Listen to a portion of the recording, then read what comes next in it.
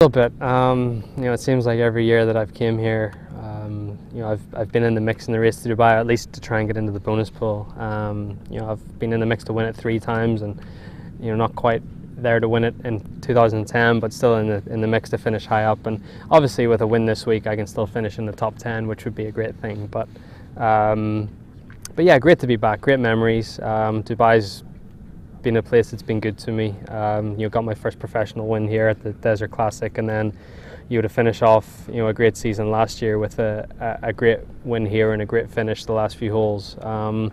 It brings back a lot of great memories, and really looking forward to the week. It'd be great to finish off 2013 well, and give myself some momentum going into 14. I feel like I've started to do that. I feel like I'm playing much better.